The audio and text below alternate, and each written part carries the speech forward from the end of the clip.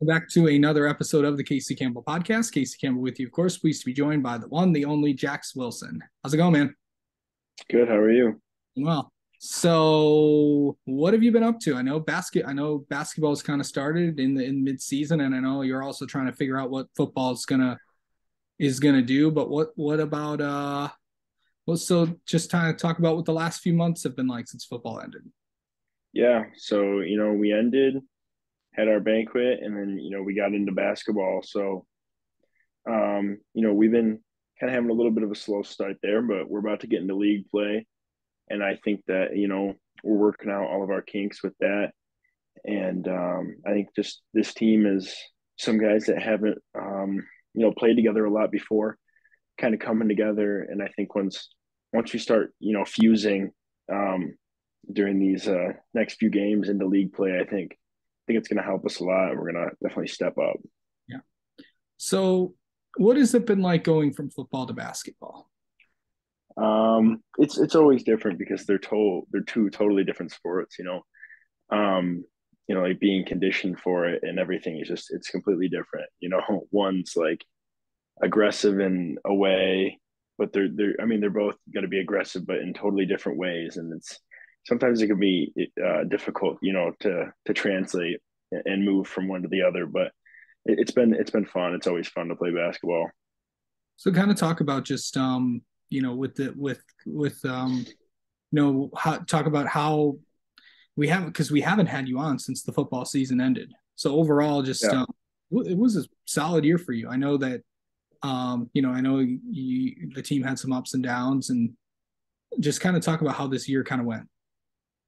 yeah. I think overall it was a good senior year.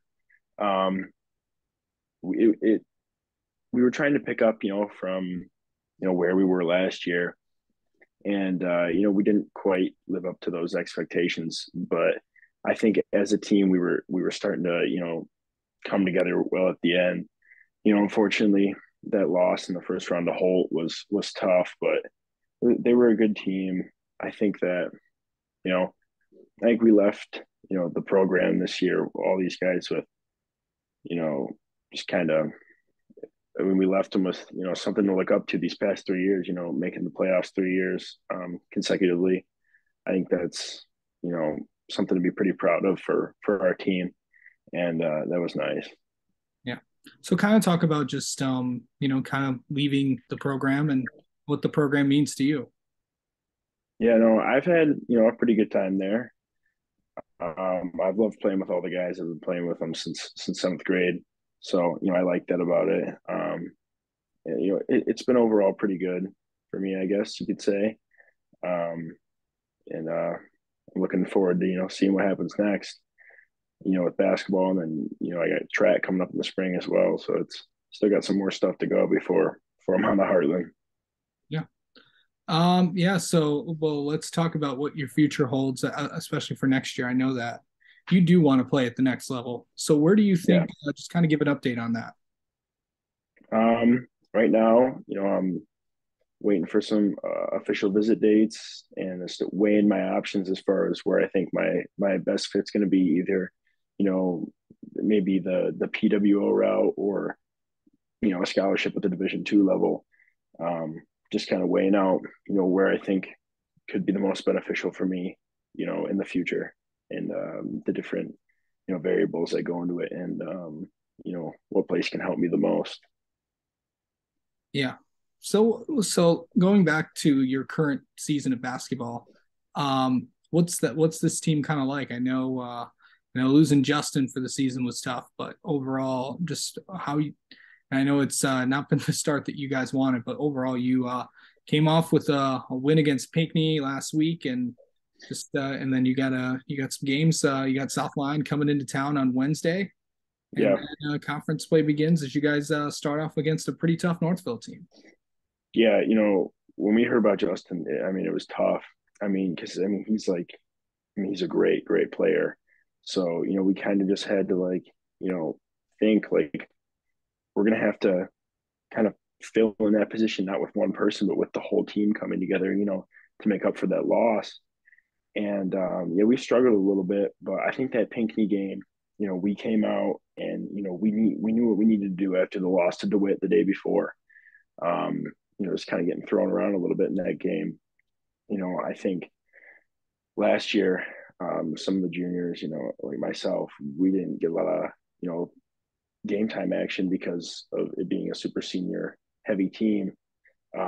So I think that we're starting to come together like that and start playing with each other and start bonding. And I think the juniors this year are they've played together with each other before, so they kind of have that connection. So when they go out there, they're working together well. So we're trying to get everybody fused together as one. And but I think that Pinckney game really really showed us what we can do.